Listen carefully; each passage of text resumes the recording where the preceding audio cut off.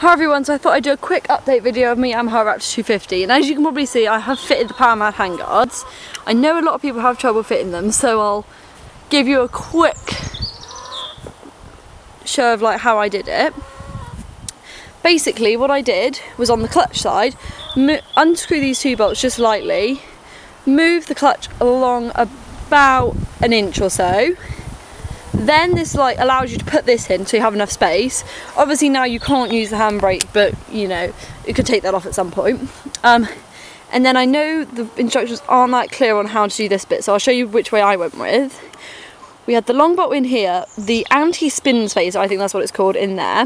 And then this other sort of spacer, I don't know if you'll be able to see that, just in there, and then that right there. So that's how I fit it on that side. And they say to leave it just a little bit loose so that you can sort of adjust it like that much, but not too much so it's like flapping around in a race, sorry. And then on this side, there was enough room for it, so you didn't have to move anything across, but you did have to take off a little sort of plastic thing that was over here, just so that it fitted round. And again, I went for the same thing on there.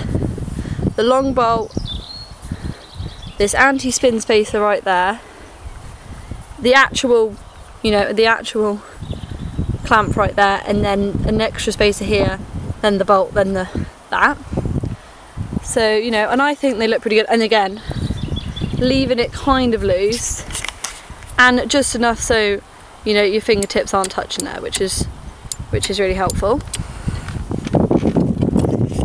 I think they look pretty good in the green, to be honest. And yeah, they definitely do their job, so definitely recommend them. But I mean, if anybody wants to know how to fit them, because I know they are really hard, just leave me a comment and maybe I'll do like a more detailed view of how you get the clamp on and how you do this bit in here. So yeah, feel free to comment, like and subscribe, and I'll do a quick start up now just to show you that it's still running good.